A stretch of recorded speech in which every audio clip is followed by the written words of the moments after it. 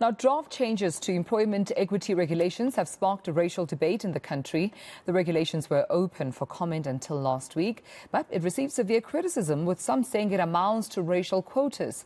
They accuse government of wanting to change the act to sideline whites, coloureds and Indians.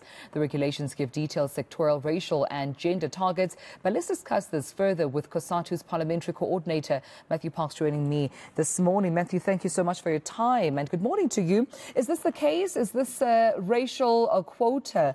Just in terms of some of the criticism we're seeing here, government being accused of wanting to sideline other, races such as Indians, whites and coloureds. Good morning. Thanks for having us. So look, I think it's always going to be a sensitive issue. Race is always a sensitive issue, especially given our history, for anybody.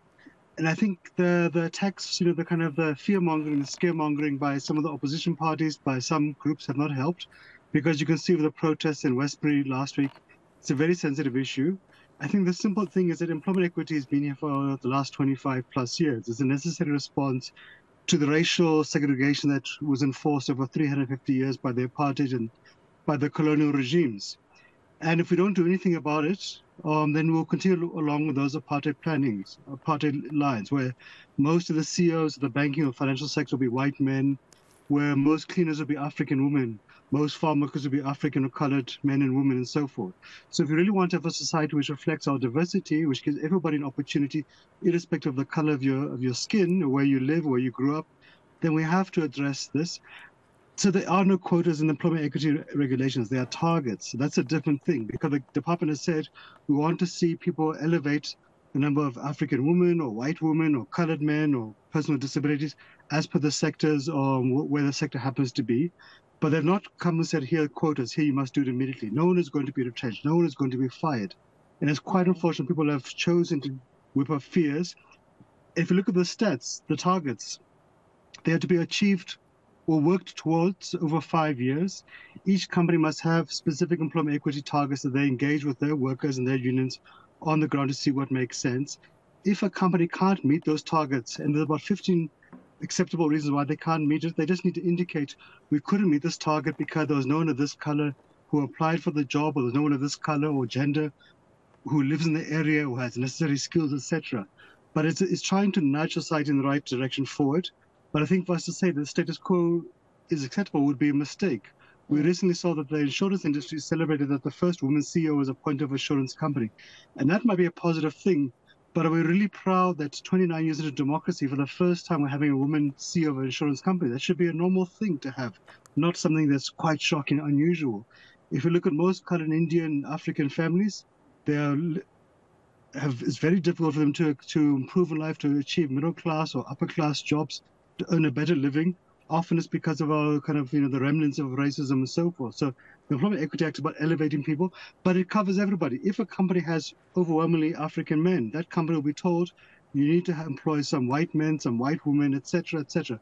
So the idea is simply to reflect the diversity of South Africa's demographics, not to exclude a single person. Yeah. With the mounting legal challenges also against the Act, Matthew, do you think this will almost derail the Act? This will set the Act back? No, we don't think so at all. And look, I think we always welcome any legal challenge, because that just provides clarity of law to everybody. I don't think there'll be any challenge, because again, this Act has been around for 25 years. If, for example, the DA or whomever was offended by it over all these years, surely they would have gone to court long ago to challenge it. The regulations are simply enhancing the existing law.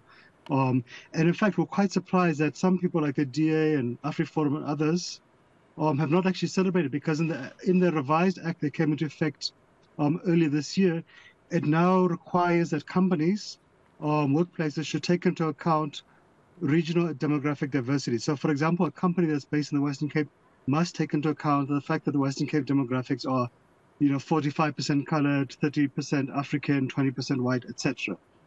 And, so you don't apply one size fits all, because the demographics of the Western Cape, for example, are very different from that of Limpopo, which is quite different from that of KwaZulu-Natal. Now we're giving more recognition to the demographic diversity of the country, especially at a local level. And that's a very positive thing, because previously we had court cases where government was taken to court. One department, correctional services, were taken to court on a misinterpretation of the law, where they did exclude coloured prison wardens in the Correctional Services Department in Pollsmoor, Cape Town, from promotion. And that was ruled unconstitutional. And hence, the government has then responded positively and said, yes, we need to fix the act. It now recognizes demographic diversity, which is All quite right. critical to places like West, Northern Cape, and so forth. Well, I appreciate you speaking to us about this, Matthew. Matthew Parks joining us, of course, talking more about the employment equity bill, rather, that we know that most people at the stage, or at least some critics, saying that this may not necessarily be inclusive when it comes to other races such as white, Indians, as well as colours, as Matthew Parks from COSATU. But also leading to this...